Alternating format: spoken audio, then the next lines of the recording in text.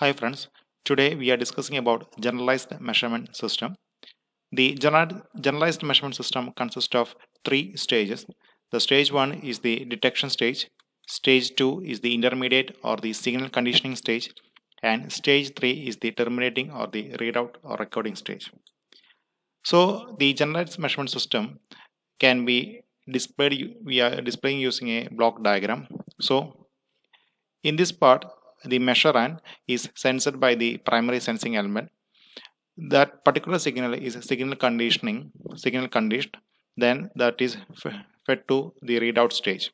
And finally, we can observe using certain instruments or recorded in CDs or any other devices. For example, we are first looking to the bottom two pressure gauge. So we all know that the bottom two pressure gauges depends, otherwise the input signal is the pressure. Due to the pressure difference in this area, the tube will expand or contract. In response to that, the tip of the tube is connected to the segmented lever using a link, adjustable link, and from the segmented lever it is connected to a gear, and from the gear a dial gauge is fixed. So we all know that the input signal is the pressure and the output signal, that is the readout that we seen, is the dial indicator.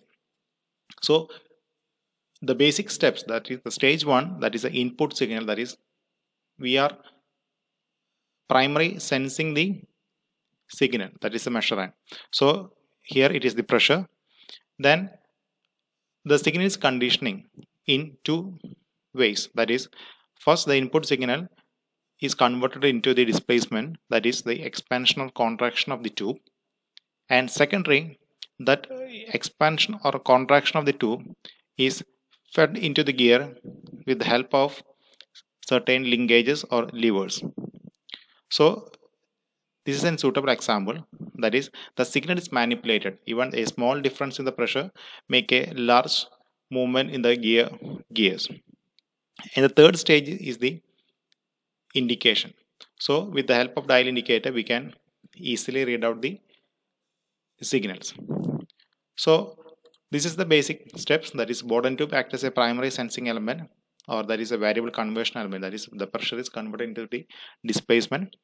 And the second step, that is signal conditioning, is done with the help of a tube that is connected through the linkage to the gearing arrangement. And the stage 3, that is the readout stage.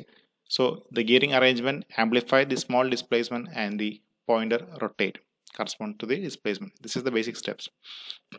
When we are displaying in the block diagram, so this is the basic steps, that is the pressure. The pressure is sensed by the primary sensing element, that is the bottom tube. Then it is converted into displacement.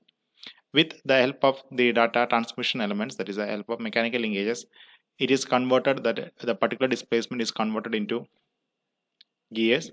So we all know that the gears is manipulated the signals, and with the help of the pointer and scale the data is presented. So the basic three steps are included here, that is the first one is the primary sensing element, that is stage 1.